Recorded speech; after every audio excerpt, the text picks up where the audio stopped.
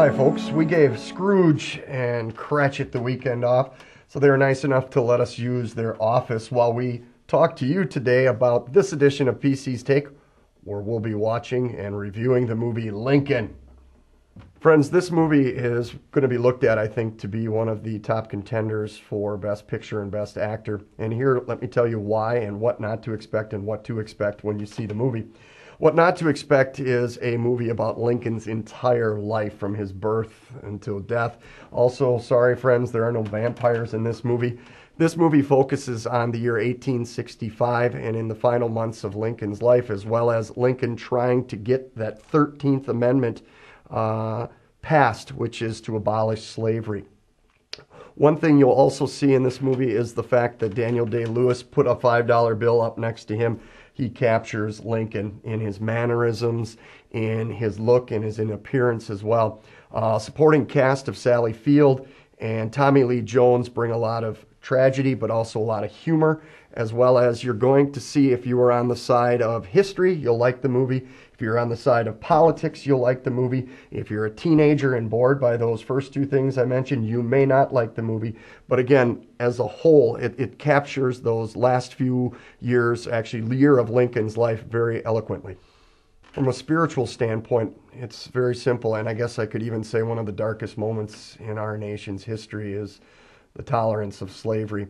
But even more so, and going back to biblical times as well, when slavery was allowed, we think about the slavery that you and I are facing when it comes to our sin. In John chapter 8, John tells us that all of us are slaves to sin. We can't go a day, a minute without sinning, and thus we're chained to that idea of sin and slavery.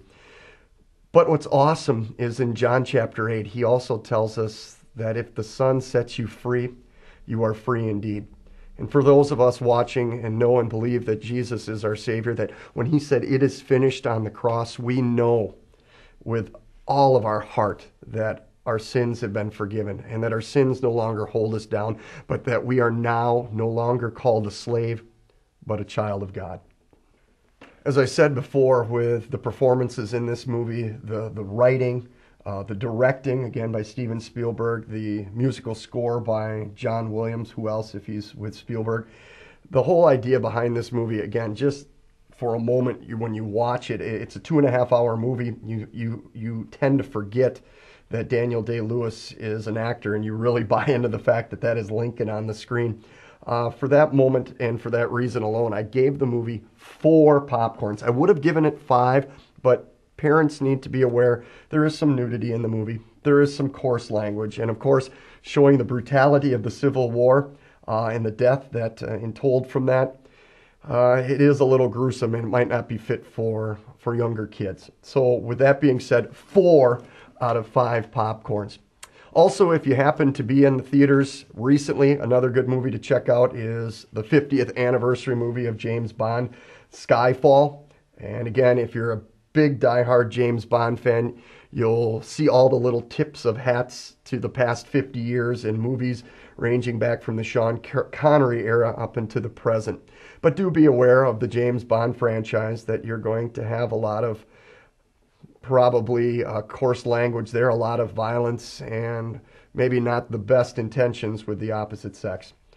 But at the same time, again, it is a good popcorn flick and a good movie to watch. My friends, we are going to be signing off here because I think I'm hearing that Mr. Scrooge and Mr. Cratchit are going to be coming back, and they might even be coming to a theater or to a screen near you when Mr. Scrooge is here to see you.